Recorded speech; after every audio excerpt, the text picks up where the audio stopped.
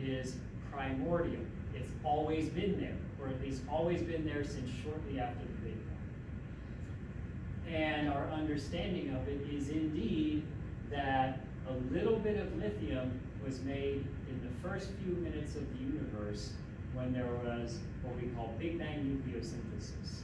Most of the helium in the universe was built in those first few minutes, and also a small amount of lithium was built. And that small amount of primordial lithium, lithium left over from the Big Bang, is present in all stars no matter how old they are, because it's always been there to use to partly make stars out of, essentially. So that's the lithium group. So it's not totally different from the H-metal-lithium relation. It's just that it's the lithium, beryllium, and boron are built in a different way than those other elements are.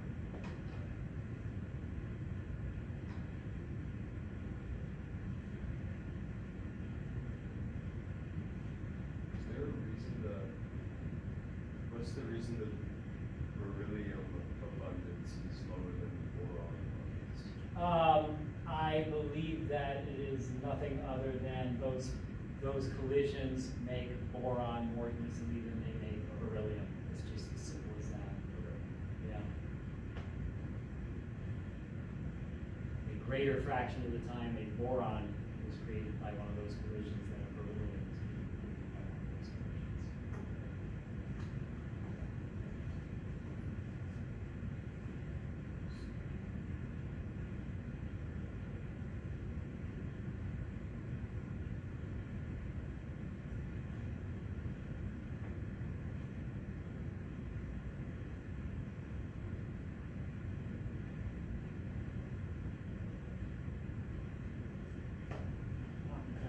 About that question on the homework with the laser and the elevator shaft. Yeah, right. Like the laser and the elevator shaft, and how are we figuring out from the principle of equivalence that light is bent by gravity?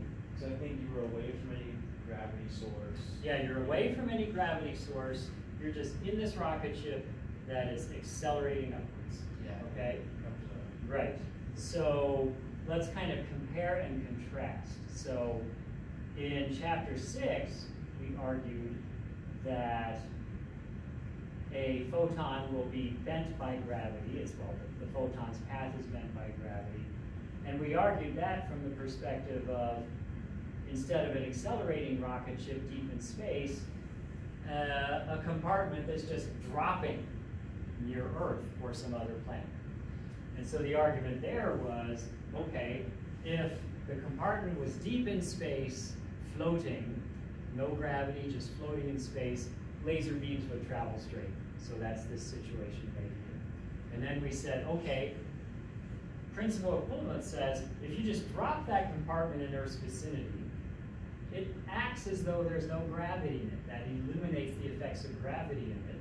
So the principle of equivalence predicts that a photon will travel in a freely falling elevator exactly the same way that it would travel in an elevator that was drifting between the stars.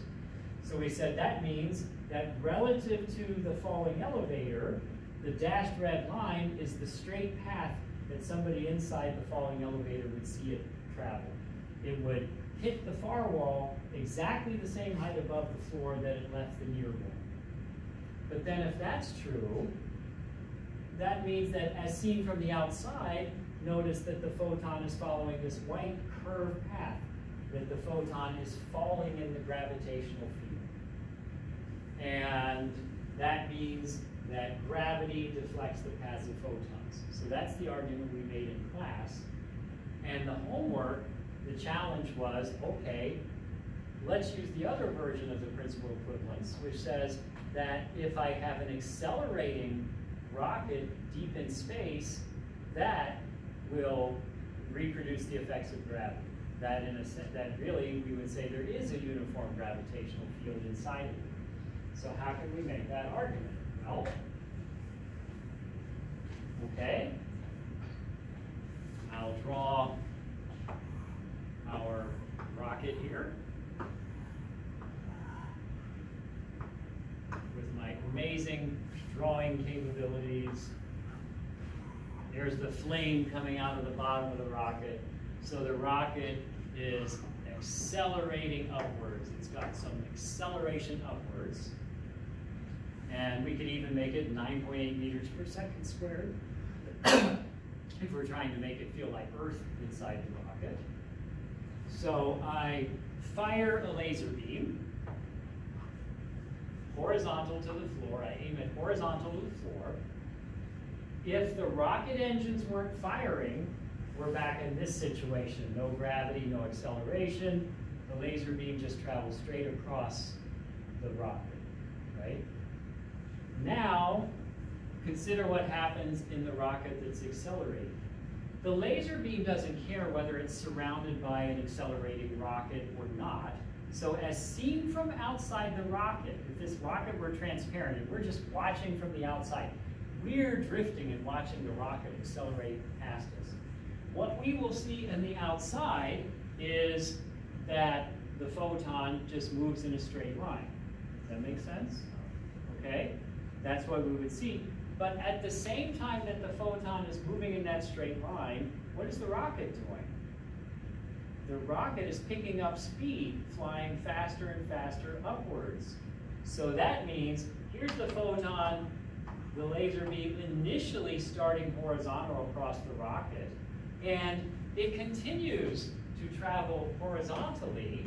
So as seen from the outside, it's still just traveling that horizontal line, but the rocket is moving up faster and faster. So that means that by the time it gets to the far wall, the rocket has moved up here somewhere. So when the photon hits the far wall, it's not going to hit this point right here, straight across from where the laser was fired from. It's going to hit somewhere down here because somewhere down here has moved up to where that point is. So what that means is that we will see the laser follow a curved trajectory because of the fact that the rocket is going faster and faster upwards as the photon is traveling across it. In other words, relative to the inside of the rocket, this is how we'll see the photon move. Now, the photon is moving so fast that this is greatly exaggerating what it would look like. But in other words, the path of the photon has to curve because the rocket itself is accelerating.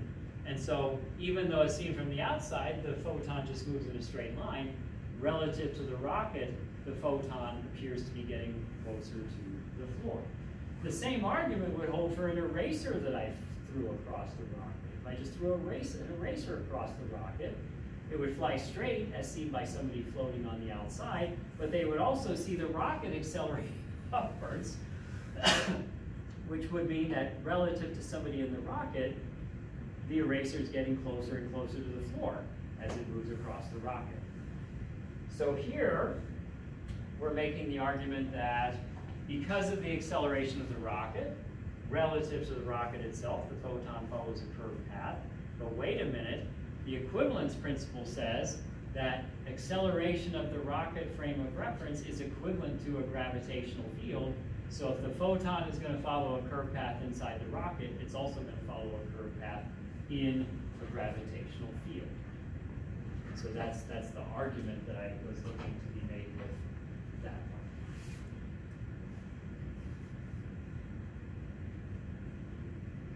Are you okay with that? That's kind of, it's difficult for me to explain in my words. We expect that to be an open-ended question. Yeah, I would want you to explain it in your own words as best you can. I recommend, a picture is worth 1,000 words. Okay. And so draw a picture like that and explain what's happening in the picture and decorate it with the best words you can think of. Imagine you're trying to explain it to your roommate, right? Yeah. Just do your best with that. Try to get your roommate to understand it. I don't need you to explain it like it's to a scientist. Just if you could make your roommate understand it, that's what I'm looking for.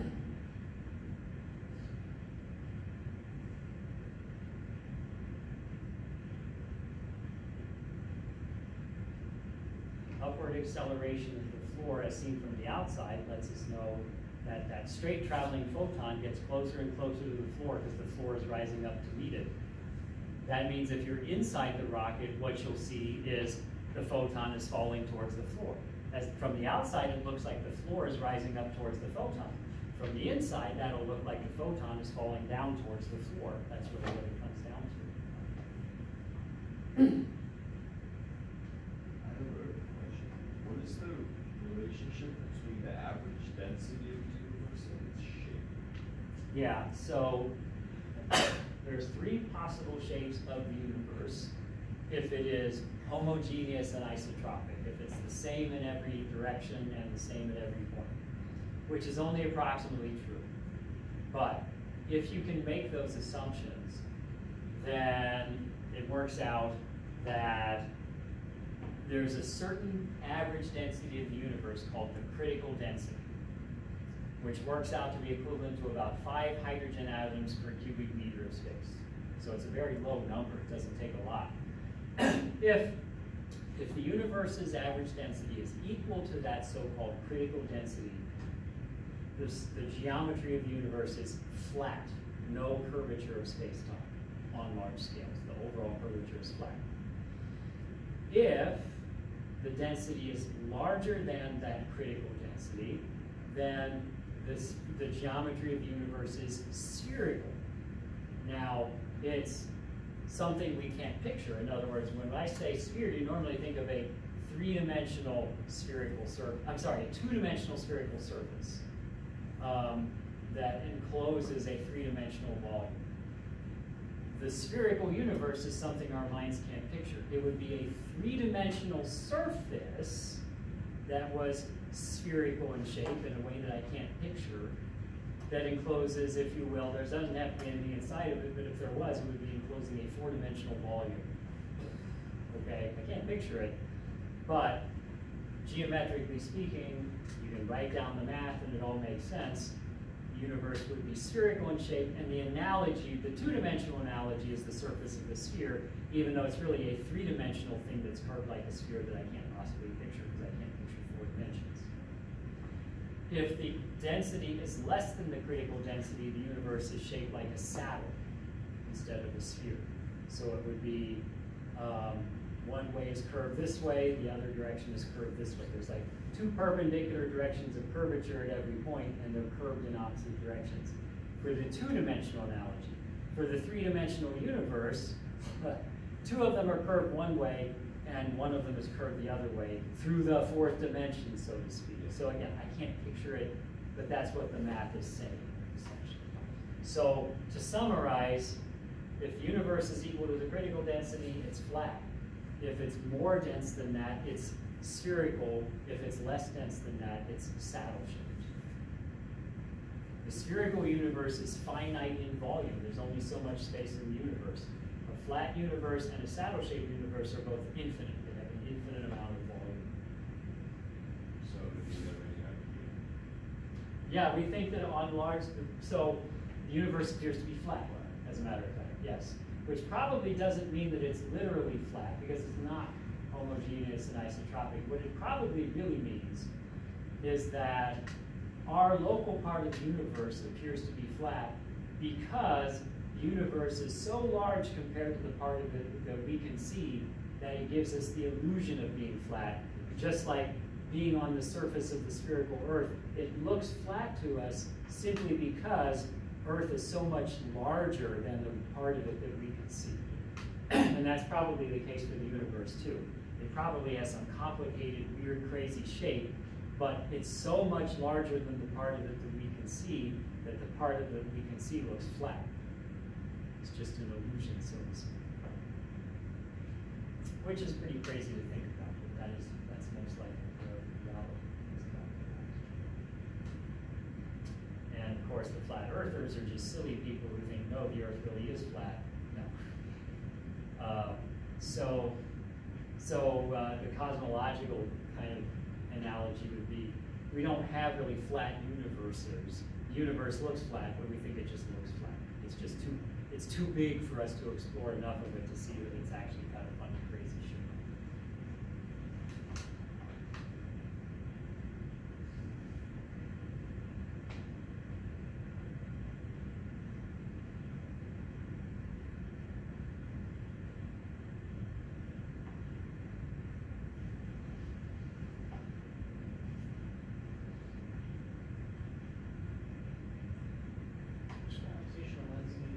Gravitational lensing refers to this, the gravity bends the paths of photons. And so what that means is that if you have an object which has enough mass, strong enough gravity, it could very noticeably bend the paths of photons. And that's why black holes, where you see like, you know, these images of them, not literally that somebody took with a camera, but you know, artists' reproductions of what they look like, you see all these crazy effects where things behind them are crazy, distorted and stuff like that. That's due to gravitational lensing. Clusters of galaxies, individual galaxies, the sun, they all do gravitationally lensed things. It's just that black holes are where it's a really extreme example. But we did show some examples of galaxies and clusters of galaxies gravitationally lensing the light of galaxies that were behind them, for example. I don't remember what chapter was that in, but the dark matter that was chapter. like when like a supernova happens and we see Right. six of them. Yeah. So this is one where I showed an example of gravitational lensing in action, where these are all actually, these blue things are actually all the same galaxy, but seen multiple times because the light from it took multiple paths to Earth when it passed through the gravitational curve space-time of the galaxy, that cluster that's in between us and that galaxy. So without gravitational lensing, we'd see one nice, well-defined image of that galaxy. With gravitational lensing, crazy, we see multiple images of the same galaxy. And if a supernova pops off on it, we'd see it go up multiple times because the light in the different images is a few weeks apart, so to speak. The distance is a few light weeks different for different paths to that galaxy, which is very far away, but light weeks is enough for it to notice that, oh, there's a significant time delay as we see it from one image to another.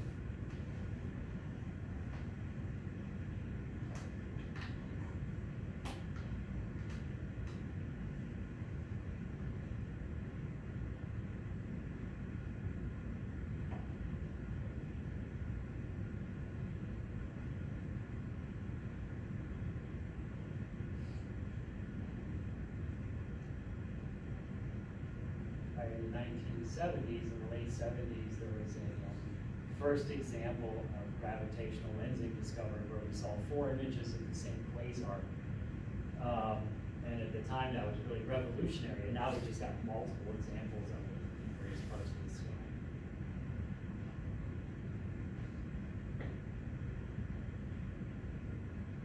So you said a parsec is the distance away something needs to be for its parallax to be 1 parsec. That's right, that's what parsec means. It means parallax arcsecond.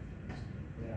So if something is 1 parsec away, that means that its parallax is 1 arcsecond. And that works out to be about 3.26 light years. So from that standpoint, it's just a conversion factor. But we often use parsecs because that's what's tied directly to the way that we measure distances. So these days, it used to be astronomers usually use light years, but these days we usually give distances in parsecs because it's what's directly tied to our distance measuring technique. Yeah, a little, but that's not really the reason to do it. It really is just that it's based on parallax. And you know, if we lived on Mars, it's kind of, it's probably temporary. You know, if we ever go to the stars, that'll be obsolete because that's just for our Earth going around our sun. If you were on another planet around another star, your parsec would be a different length because your baseline would be a different length. Whereas light years are light years no matter where you live. So from that standpoint, maybe we're making the wrong choice, but whatever. We need to stop them. I'm going to call the IAU right now and say, you're not thinking of the future. Yeah.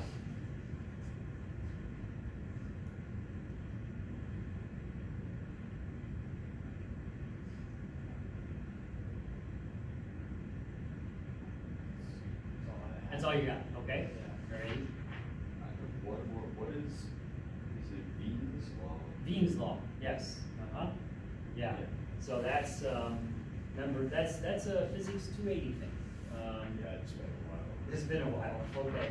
So Bean's law is the one that says that the peak wavelength from a black body is related to its temperature. Okay. Yeah, so that's the one that explains why when I make a make a light bulb filament hotter and hotter, the light gets bluer and bluer, basically. It starts out like a reddish glow, and then it becomes yellow, and then white. And if you could make it hot enough, it would turn bluish white, except that any filament we can create will vaporize before it gets to those kinds of temperatures. Well, it will snap before it gets to those kinds of temperatures. So yeah, Bean's law is the one that describes that fact. And remember, we gave a formula for it that show the plot here. Peak wavelength is the wavelength at which the curve is a maximum, and the formula said that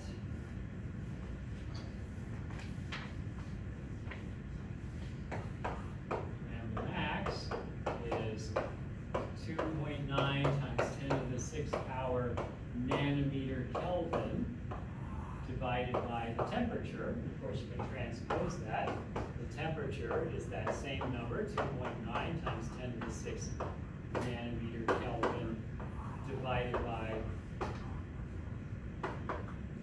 the peak wavelength. Sometimes you say lambda peak, sometimes you say lambda max.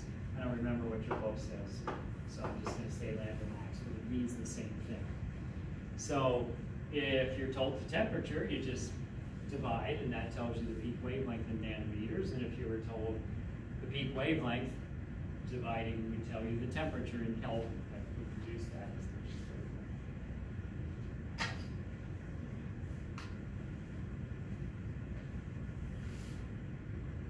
It's more than it needs a worship. He just goes nuts, yes, that would be DT. Yep. There's so much hidden, what is this again? Is it no, it's statistical mechanics, right? Yes. Yeah. Right, yeah. Talking about consequences of finding temperature as a partial event entropy with respect to the Yep, right. And you get discontinuous jumps from an infinite temperature Yeah. to a negative infinite. Right, yeah, in a formal sense. Yeah. That's right. So, yeah. That's pretty crazy stuff. Yeah. Yeah. But that's not what we're talking about. Yeah, neither. Yeah, that won't be on the test. Yeah.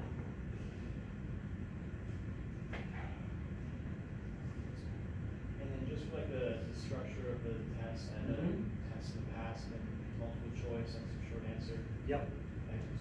I'm gonna predict that there will be 38 multiple choice questions and 4 short answer / essay questions. If I had to guess, that's what the balance would be. Yes. And I would also guess that each of the short answer essay questions would be worth 4 points. So there'll be 38 points of multiple choice and 16 points of essay. These are some pretty good guesses. Yeah, I just got a feeling about it. Yeah, if I had to guess, that's what I would come up with. Thank you for doing this. You're very welcome. Thank you. Yep. Alrighty, and then the other people are just gonna have to hope, if they bother to watch, that you asked their questions for them. I think you did good. I think Covered a lot of stuff. Yep. All chat.